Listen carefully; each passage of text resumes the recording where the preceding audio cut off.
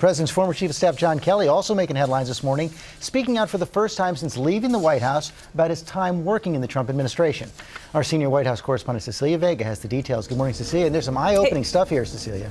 Yeah, George, there really is some eye-opening stuff here. He was speaking to students at Duke University. There were no cameras allowed inside, but we have obtained the audio. And really one of the big headlines here is just what you said, that this is the first time he's talking publicly since leaving the White House.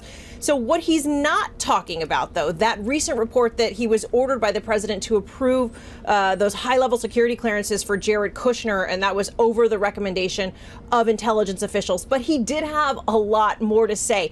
Take a listen to what Kelly said he would have done had Hillary Clinton won, and what his advice is for his successor, Mick Mulvaney, the new chief of staff. What advice did you give your successor, Mulvaney? Run for it. Just the best you can. I mean, as I've said repeatedly, just tell him what he needs to hear.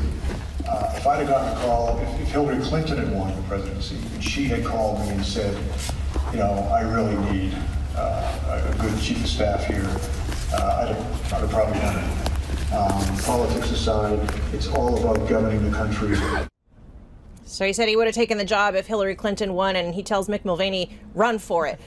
He says being chief of staff is the least enjoyable job he ever had, George. Remember, he's a retired four-star general, but he also says that this is the most important thing he's ever done. And he's not shy about taking on the president's border policies. Yeah, this is a big one here. He now says that he's against that controversial child separation policy that we saw roll out along the border. He placed the blame squarely on Jeff Sessions, saying Sessions, the former attorney general, saying Sessions caught the administration flat-footed. But John Kelly defended that policy publicly while he was here in the White House. Yeah, and he also spoke out against sending the military down to the border as well. Cecilia Vega, thanks very much.